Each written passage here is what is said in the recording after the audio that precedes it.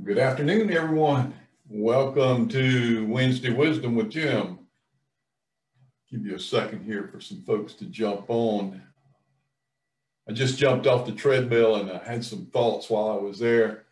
I thought I would share with you today. It's crazy weather around here. I don't know about where you are, but today here, it's in the low 50s. A couple days ago, it was in the 80s. And so I decided to jump on the treadmill rather than go outside today. Looks like we're going to have some pretty rough weather for the next day or so. But nonetheless, I just wanted to share a few things with you. Again, it's Jim Hatchell. This is Wednesday Wisdom, and I'm excited to be with you. And today, I want to share a couple of thoughts with you. And most of you, if you know me, know that I am a student of personal growth and personal development. A student of leadership, and I listen to and read from all the great thought leaders, Tony Robbins, John Maxwell, Jim Rohn, all of those great individuals who teach great lessons. And those individuals have taught me so much. And the good news is that now I have the opportunity to pour out some of that which I have learned with those who are in my circle of friends or in my tribe. And I consider you as part of my tribe. And I appreciate your either listening to me right now live or if you're listening to the recording. But today I thought I would share a couple of things about just from my journal that I think are important. And I wrote these down, I don't know when. I've transferred them from one journal to another journal because I think they're so valuable to all of us. But today I want to talk about why do we need personal growth? Why do we need to take time to invest in ourselves to become our best versions?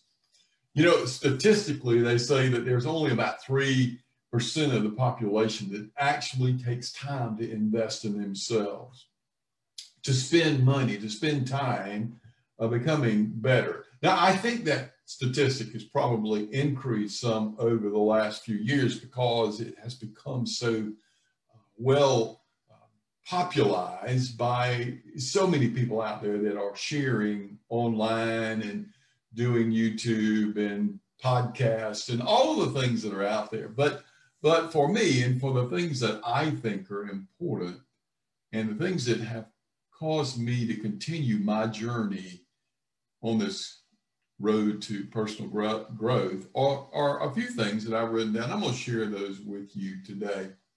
So one of the most important things for me, and probably for you and others as well, is that when I take the time to invest in myself, when I am doing something that I believe is important in growing myself, whether it's improving my speaking, whether it's improving my knowledge on leadership, whether it's becoming better versed at understanding how people respond or how people react to certain situations, all of those things are important. But one of the most important things for me is when I'm involved in personal growth, it helps me get out of my comfort zone.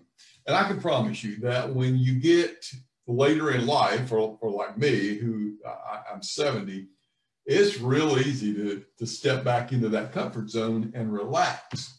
But when I know I need to do something, I can always lean on something that one of my past thought leaders have shared with me about getting out of my comfort zone.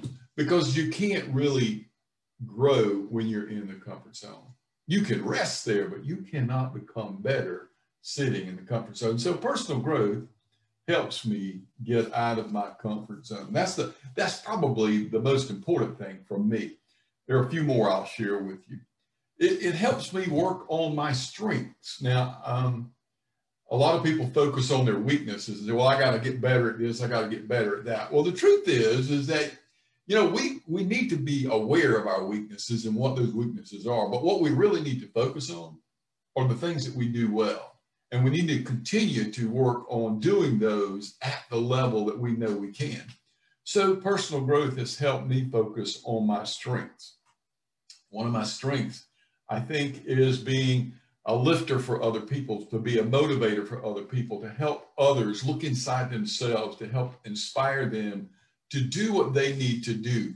And so I use a lot of different materials, a lot of different books to help me in that part of my journey, to work on and sharpen my saw, as Stephen Covey would say, to become a better listener, a better advisor in that part of my coaching journey.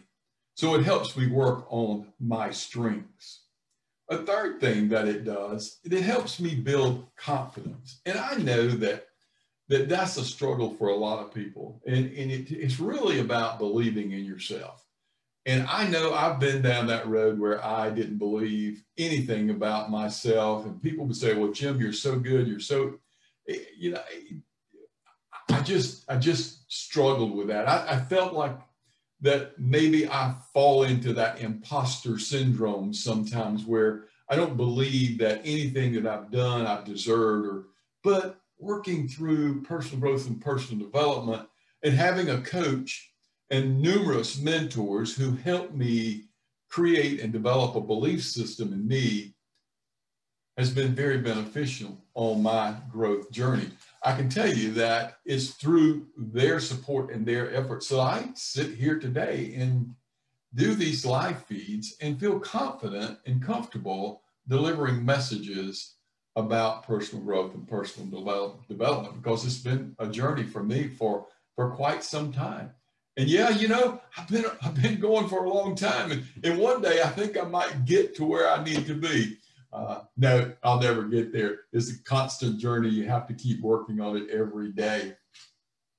So another thing that personal growth helps us with, it helps us become more self-aware.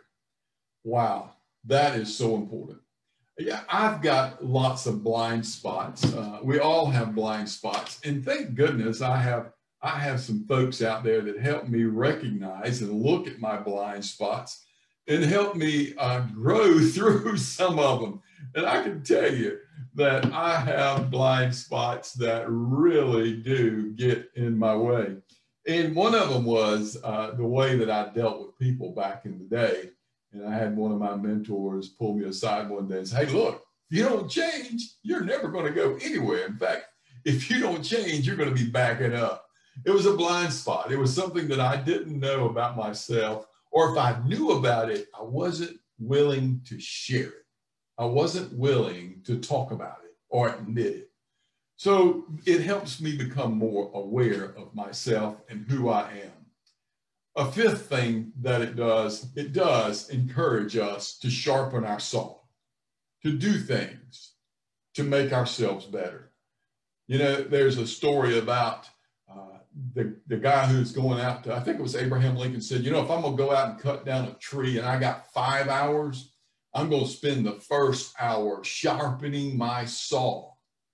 So I spend a lot of hours sharpening my saw, getting better at what I do, listening, reading, writing, asking for advice, getting coaching. All of those things help me sharpen my saw. Last week, I spent 3 days with the John Maxwell International Maxwell certification program, where I had the opportunity to work with a lot of new members to the team and helping them on their journey. So I'm paying it forward now. Somebody helped me. And so I have been able to sharpen my axe to the point where now I am able to pay it forward. I'm able to add value to others because people added value to me. And that's another very valuable part of personal growth and personal development, because we can add value to others now. We can become significant for somebody else in their journey. So the last thing is that we can develop authenticity. We can be true to ourselves. We can be true to others. You know, we don't have to fake it to make it, because when we're taking time to develop ourselves, we're getting better, and we truly have the skills necessary to take our leadership, to take our teaching, our whatever it is that you're involved in, you are involved in, whatever it is your industry is, you can take that and now you can be the lead in the growth of your team. And it just creates that authenticity so that you are very true to yourself and you don't have to worry about faking it to make it. So as you think about your personal growth journey, hey, throw in the chat or send me a text, wherever, message me. Let me know how personal growth has impacted your journey and how it's making a difference for you in this world we call personal growth and personal development. I wish you a successful day. I hope that what I've shared with you today has been of value to you, and I look forward to seeing you again next Wednesday. Have a great day.